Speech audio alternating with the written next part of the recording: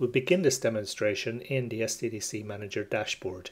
If we look at our workload domains, we already have a management domain made up of 4 nodes, and of course our workload domain. This is where we're going to deploy our NSXT Edge. So to deploy that, it's very easy. Just from the actions, you select Add Edge Cluster, and then you just go through all the prerequisites, making sure that you have the TEPs set up and configured and all the other requirements needed for NSXT Edge. Once you're happy with those, you select them all, and then we're dropped into this Add Edge Cluster UI. So we give it the Edge Cluster name, MTU size.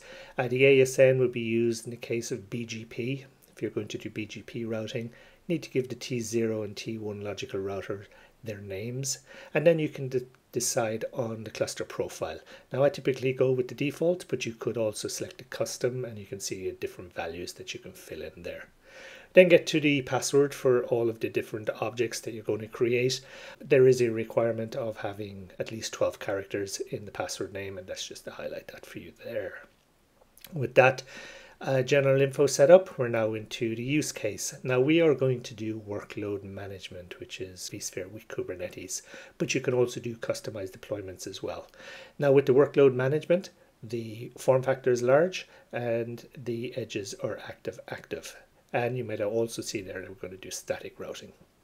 Now we just fill in all the different information for the edge node. You can see that going on there, the various TEP information.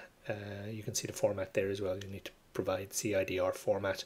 And you do have to make sure that the VLAN that you choose is routable back to your host TEP. And they have to be on separate VLANs as well. So there's my cluster selected there, and then these are my uplinks for the edge, how they're going to communicate to the outside world, and you do need 2 separate VLANs there as well. So we add the first node, and then we have to go and add information about the second node. Fortunately, we can speed this up a bit as well here in this demonstration.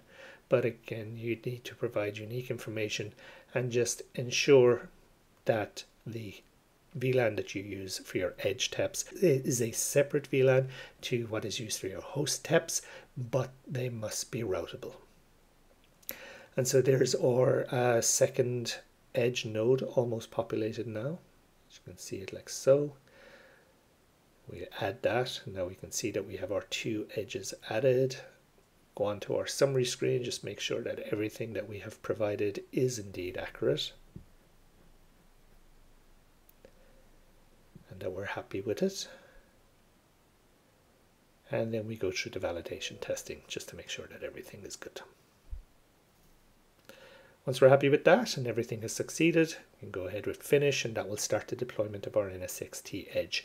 And through SDDC Manager in the tasks view, we can see everything that's going on with that deployment, and we can monitor it, and we can actually do a full screen of all the tasks and see what state we are in. So that completes the demonstration.